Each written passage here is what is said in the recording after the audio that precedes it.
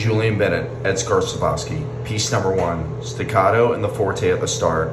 The melody shifts from the upper winds to low brass, seem to be a march piece often done in the most concert orchestras, as the first song ordered to start off with a strong, powerful, and concise start. The brass have numerous staccato and accented notes. Next movement. Legato in the French horns, clarinets, and flutes to descrato, and transition to French horns and have melody. Next is staccato 4-4 measure. The low brass, wind winds, and upper brass go back and forth with accented notes metaphorically fighting each other. Piece number 2, John Phillips and Molly Mashup. Mahler Style Symphony 3, slow-paced, long, strong legato notes.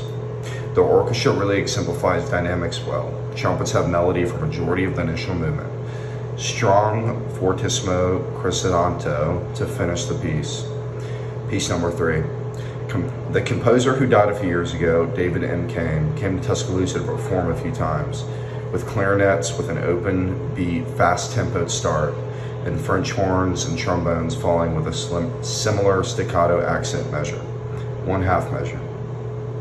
The piece largely uses eighth notes throughout the entire orchestra.